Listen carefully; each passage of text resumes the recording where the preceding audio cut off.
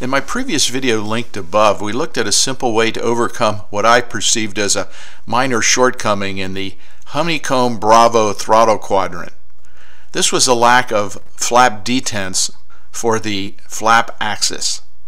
We overcame this with a fairly simple design consisting of two parts.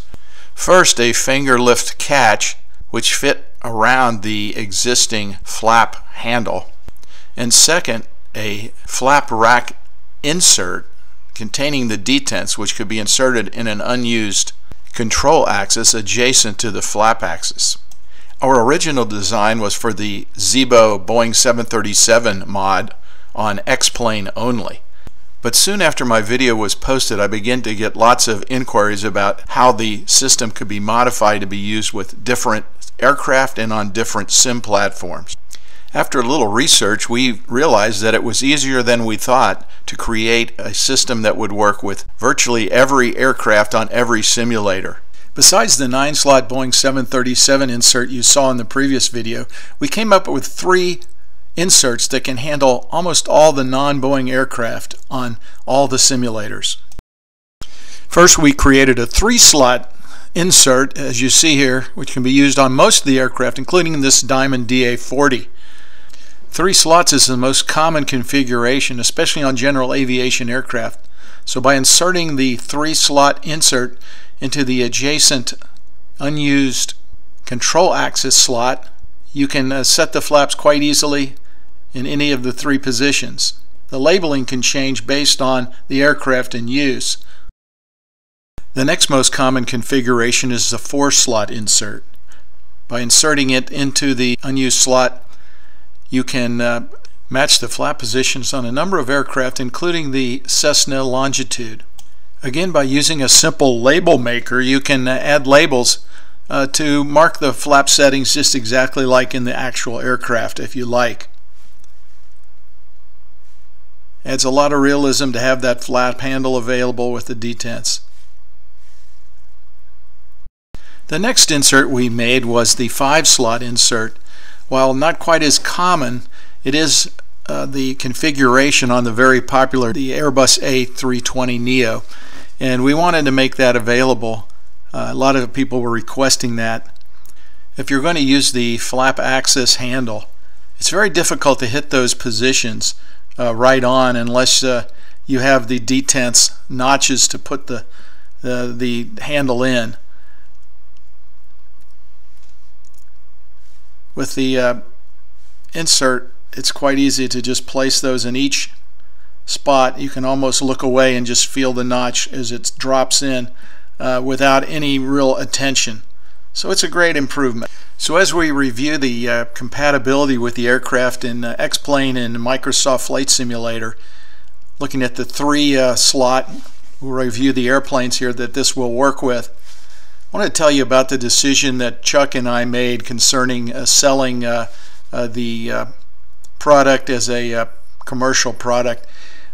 The bids we got were quite high, and once we decided that just one bracket wasn't going to do it, that we needed multiple inserts to really cover the swath, when we started quoting to have a number of injection molding molds made, it just got too expensive really to be practical for us to do that and to carry the expense. So what we decided to do was to make these files available for you as free downloads, and you can have them 3D printed. You can see quite a broad swath of aircraft are covered under the 3 position, which is the most common used flap configuration. For the 4 position, not quite as many, but some key aircraft covered here. Of course, the Cessna Longitude, which I demoed before, but also the Caravan, and all the smaller Cessnas have a similar configuration.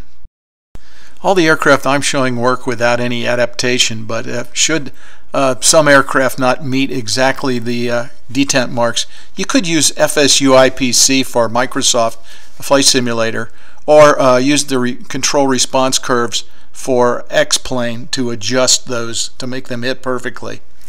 Now on to the 5-position aircraft. Of course, the Airbus is the key one here.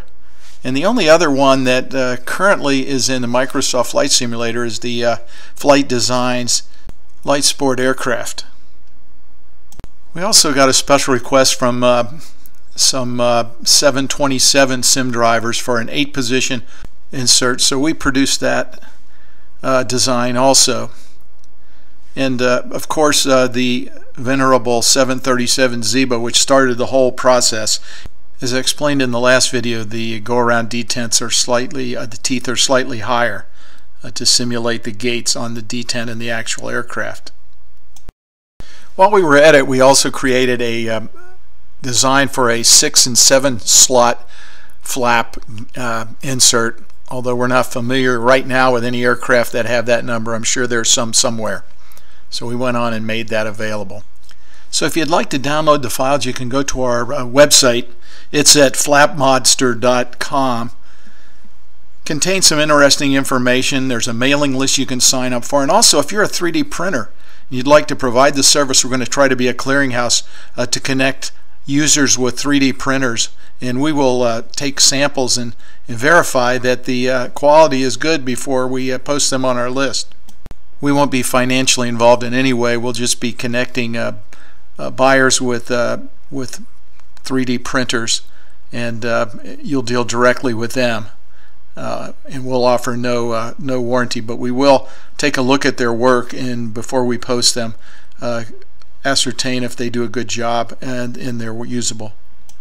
While the files are free for download, we would ask that you don't distribute them commercially or to produce products for commercial use using the plans.